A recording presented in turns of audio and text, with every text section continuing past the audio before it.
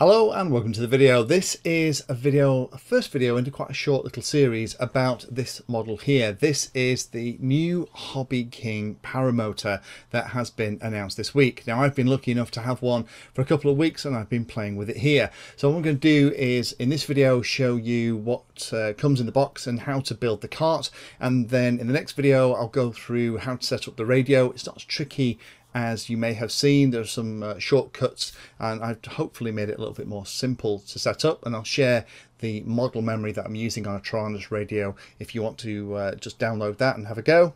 And then in the last video we'll actually go through how you attach the canopy and set up the brake lines and all that stuff on the model as well, before hopefully showing you it flying. So this one is all about unboxing and actually putting the cart together. This part of it is covered in the manual that's on the website. The manual actually links you to a couple of other much longer videos that someone else has already done. I think the gentleman was actually involved in the creation of this model with HobbyKing. So a big thank you to him for helping HobbyKing bring this out. I've been interested in trying something like a Paramotor for ages, but they've always been pretty expensive models. This isn't ridiculous money. So without any further ado, let me start talking about it as I show you how it comes in the box. So this is how it comes in the box. The box itself is much smaller than you expect. That's because most of the space is taken up with the aluminium gondola that's quite beefy and heavy. And as we open it up here, there are the back part of the tricycle. They're the back wheels that need to pop on. We'll show how to do that in a moment. There is the actual canopy itself. That's a 2400mm sail that's made of ripstop fabric with polyethylene lines, a couple of brakes and everything set up in there. Then we have the actual aluminium gondola itself, or the cart, some people I've heard call it. This is my first Paramotor. I've not had one of these before, so I'm really excited about this. I've flown helicopters, multi-rotors, planes, wings, all kinds of stuff, but never one of these. Now this is a really heavy piece of kit. We have the front wheel, we have some high torque servos here on the sides that's going to be the brake line controls. We have a 50 amp ESC with a 5 amp BEC in it, and we're going to need it to run these two servos because it's going to be under a bit of stress. We have the motor, a 3530 1400 kV brushless motor, and that's going to be swinging a 10 by 4.7 inch prop. So there isn't a lot in terms of the pieces here. We're going to have to pop the back parts on, so we're just going to undo those 4 screws here on this plastic bit. This also holds the ESC protector, and that's going to put the back piece in, but I'm surprised how blooming sturdy this is. Now the actual gondola itself needs to be pretty heavy to fly, so there is enough room on here, even when you've got your battery on, to put something like a GoPro or something to get the right weight. Now this is the bag that you can keep the canopy in when you're not using it. So that's a really nice addition, because once it's all connected, I'm probably not going to ever disconnect it from the gondola. And then in these two bags we have most of the other pieces that we're going to need. In the first bag we have a couple of cable ties. We're going to need those to connect the prop protection hoop at the back, along with a couple of connectors for the actual lines themselves.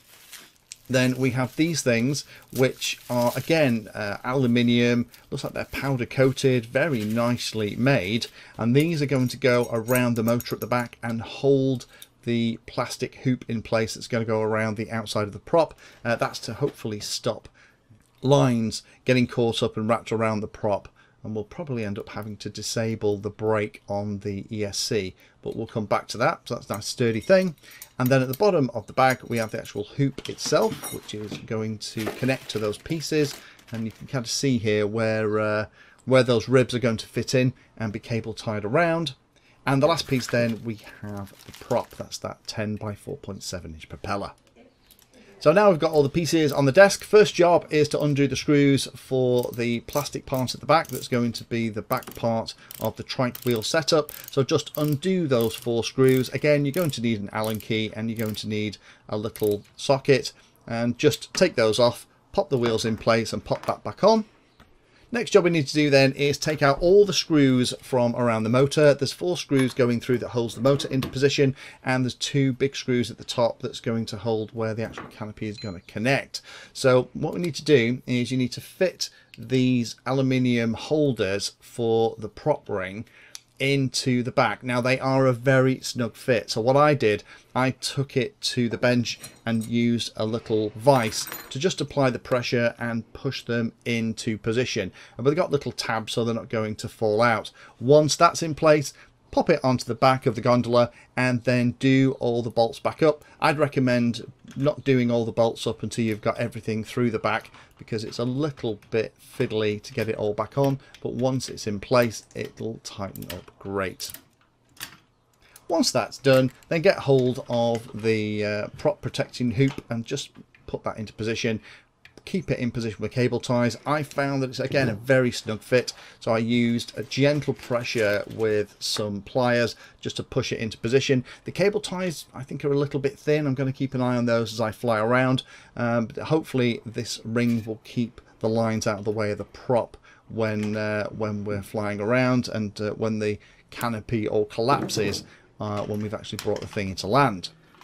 The only thing to do as part of that is to attach the big U-shaped piece that goes on the front. That's where the majority of the lines from the canopy are going to come down to. The brake lines are going to come onto the pieces that attach the servo, and then the prop just fits onto the back.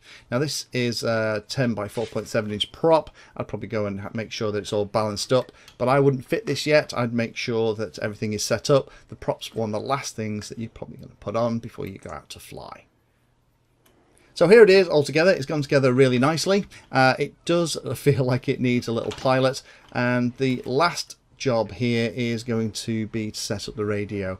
But join me in the next video where I'll just concentrate on doing that. There are a couple of tips and tricks here to make that all work. Now this is designed for a 3S battery.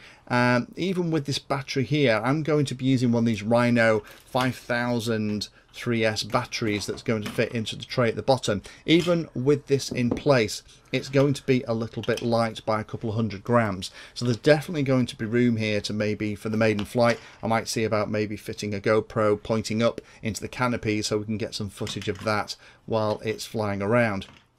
So I'll see you next time, where we'll spend some time with the Tyrannus. We'll actually set it up so that all the controls are working, and once we're happy that everything is set up, we'll unpack the canopy and we'll make sure everything is right with it, and then attach it to the 2 rings that are on the edge of the kind of U-bar at the top, and then we'll also connect and set up the brake lines that will connect to the 2 virtual arms that are connected to these high torque servos.